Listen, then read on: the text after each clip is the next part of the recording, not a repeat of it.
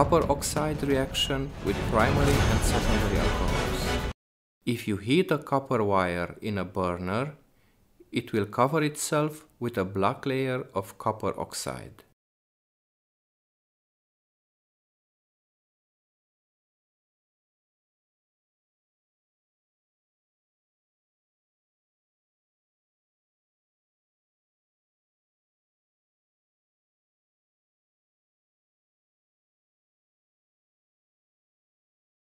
When hot, this copper oxide can react with alcohols like methanol, giving a beautiful layer of copper on the wire.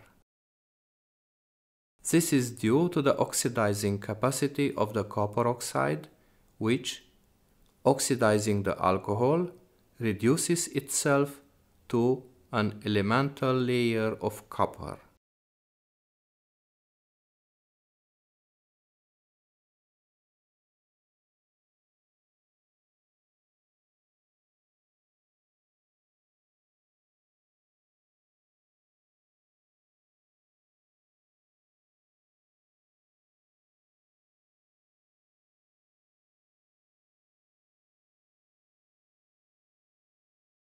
The reaction can be performed with several alcohols, in this case with ethanol.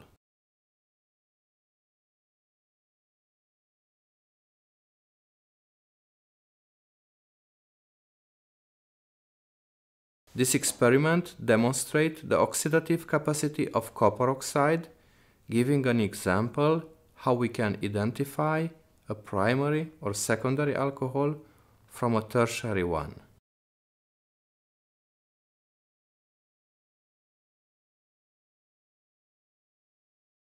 Observe the difference between an oxidized wire and a reduced one.